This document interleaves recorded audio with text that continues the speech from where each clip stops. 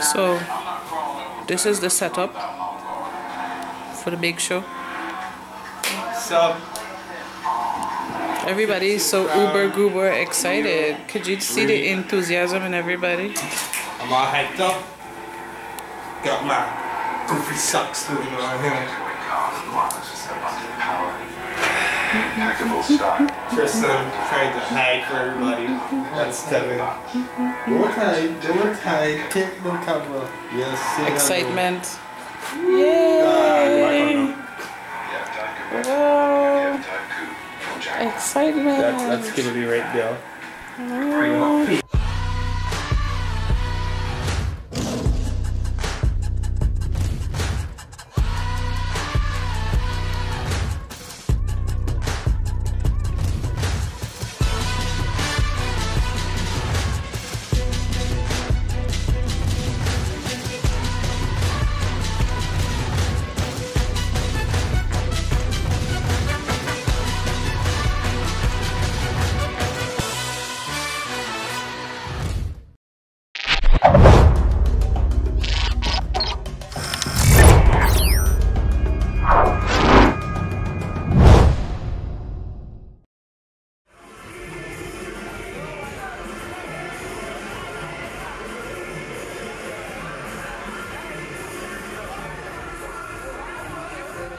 That part, halfway through, I interrupt them, and then I do my thing, and then it's done.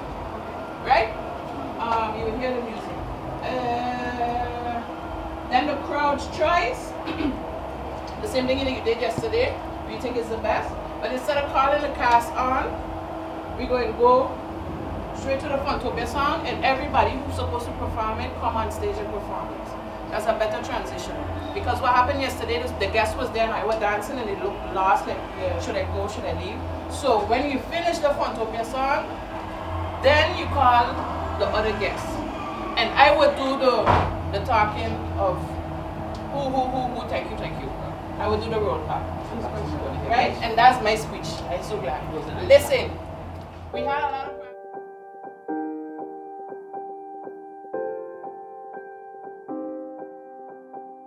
when I first heard that we were going to do a show, and I was like, okay, maybe if something small, you know, just a few little things showing what we could do, a few other things that we could do.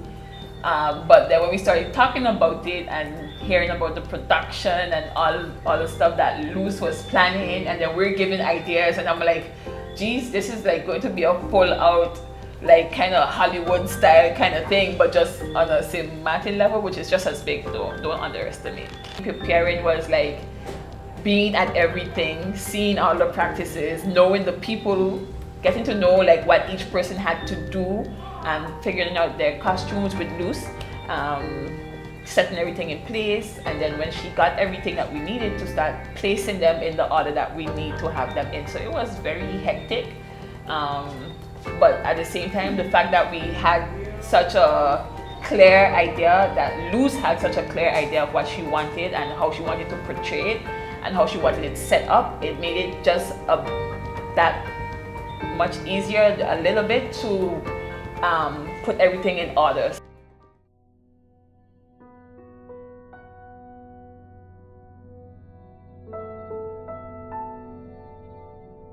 Things can go wrong. You always have things that someone mightn't come, or you mightn't get that much people as you want to come to the show. If one of the cast got sick, and then it's a missing person and we can't do this, or things wasn't in place on time, if we didn't have the place prepared on time, starting late, if electricity would go, for sure, that was my main concern, you know. If electricity would go, if there wouldn't be no water, the weather as well. Even though we look at the forecast, and if it would say it's sunny, even though we're inside, people tend to say, oh, it's raining, it's gonna be a flood. You never know. They wouldn't come to the show, and then it's a big flop. After so many years, Lucinda has been planning this.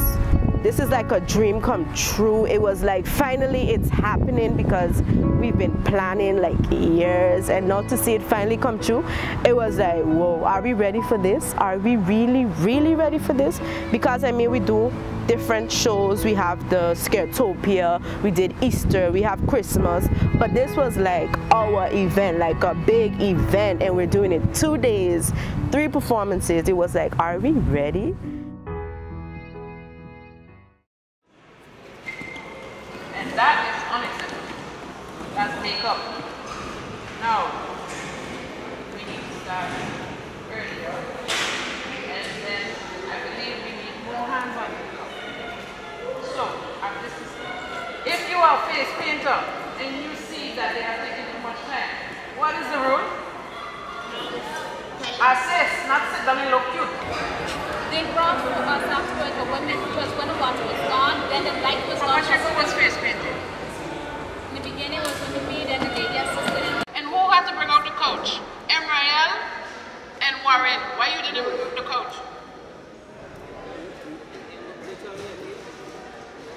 You got to be following the show to see everything come together, because we never did the whole show rundown, honestly. Everything looked beautiful. The crowd reacted to all the scenes that I thought would have been funny. If we had more Baby Shark, I get a bigger response. So I gotta remix that remix and add more Baby Shark. You see the crowd went wild with Baby Shark? Aye, aye, aye. Chris Brown gone, Baby Shark in. Thank you.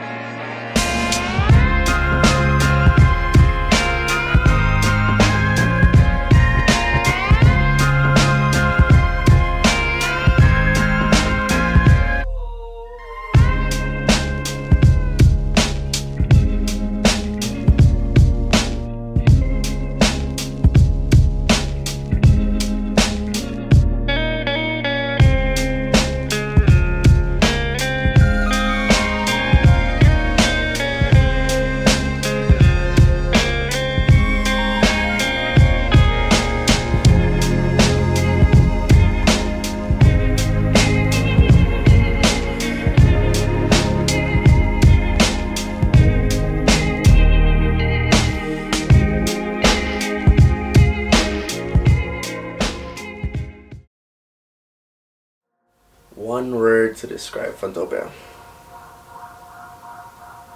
Diverse. Great. Family. Phenomenal. Incredible. Home. Spectacular. Nurturing.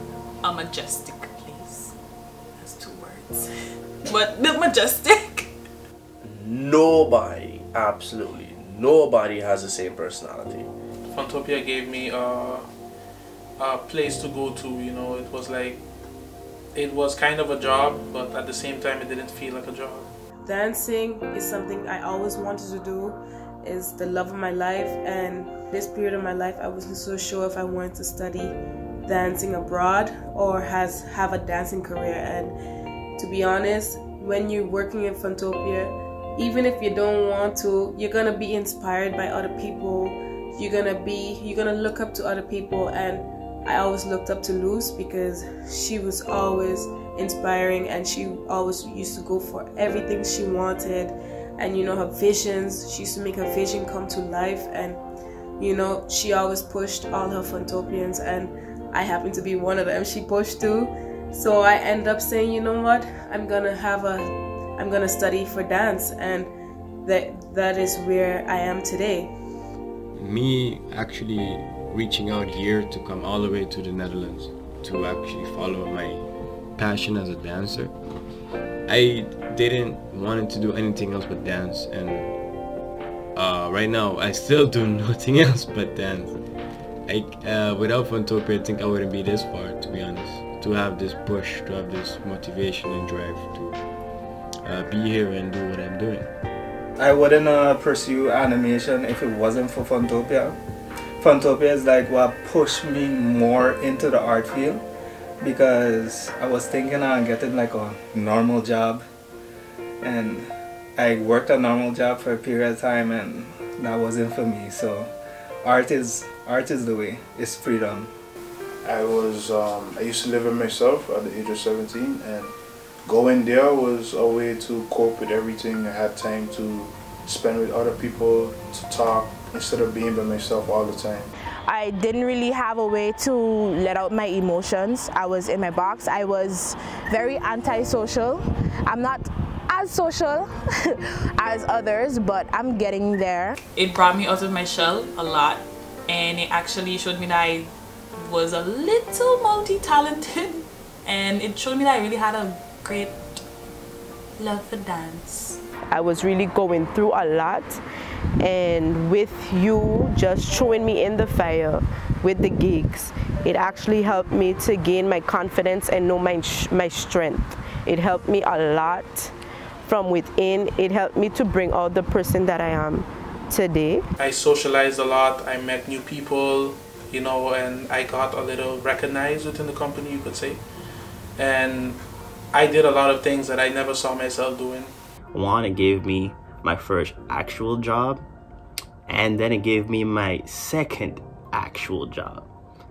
So, and it was both entertainment. I didn't even think that I can be able to actually get paid dancing and just entertaining people, because I always felt like that's something that I had to do. Now, you interested in joining Funtopia? Here's my advice to you. Be yourself.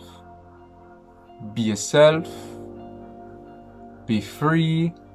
You know, open up. Even though, you know, it might have some that might take time to open up. I mean, at the end of the day, you know, it's one family. You know, you have my back, I have yours. I would say, what can you bring in the table? How can you bring your personality forward?